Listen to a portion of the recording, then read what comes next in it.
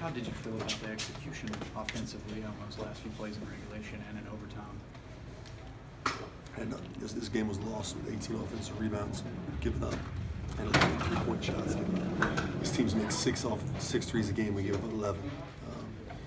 Not great execution there at the end. That's on me. But I thought, the ending out of bounds play, we had one option that we just didn't see, which it happened late, so it was hard to see. And then, they did a great job of bottling up Jaren and Chris for most of the game. We give them credit. They took away our main options and required other guys to beat them.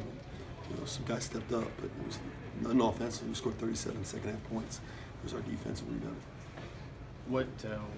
I know you got to watch the tape, but why were they able to get so many open looks in three, especially in transition, it felt like? Yeah, I think a few things. One, they're a great shot blocking team, so that gets them in transition. And two, I just didn't think we had the defensive tenacity and internal fortitude that it takes to win a game like this in a row. I know you're not going to make excuses, but this has been a long trip. I mean, I feel like it's been a long trip. Yeah, I mean, we got two of these. Our conference gave us two of these this year. So the goal was to beat Wichita and Connecticut in a sweep, and weren't able to do it. Felt like we were in position.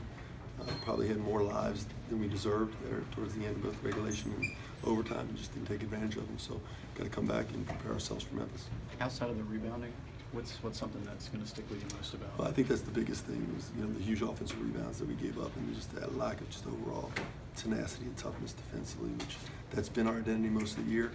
I don't know if we're falling in love with the fact that we're playing better offense now, but we need to get back to home. You've talked about that, about sort of how sometimes they're defending, sometimes they're scoring, putting that together. You got to put it together. I mean, that's how you win. That's how you ultimately win a championship and advance in margin. We're not there yet, and that's the goal of this team, to try to get there.